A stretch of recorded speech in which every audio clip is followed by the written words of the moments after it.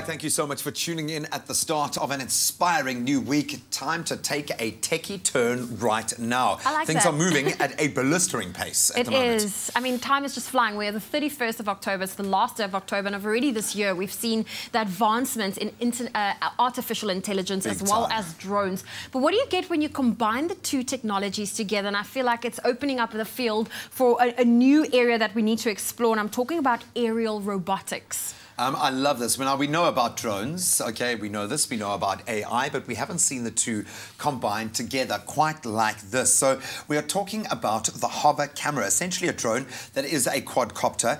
It really makes it stand out that it's powered by an AR. It looks incredibly freaky as well, quite sleek. It's going to fly under the radar, I think.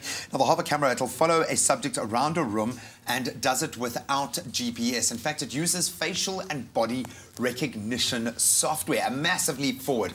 So its camera, pretty impressive, 15 megapixels, and it records 4K video to boot as well.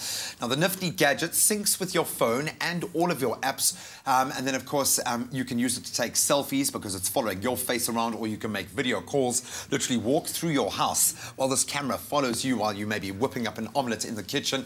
But what is most exciting about this incredible device is the doors that it opens for future developments. Now, we've already seen a very wide range of personal AI assistants coming out over the course of this year alone, ones that can certainly learn from interactions with us.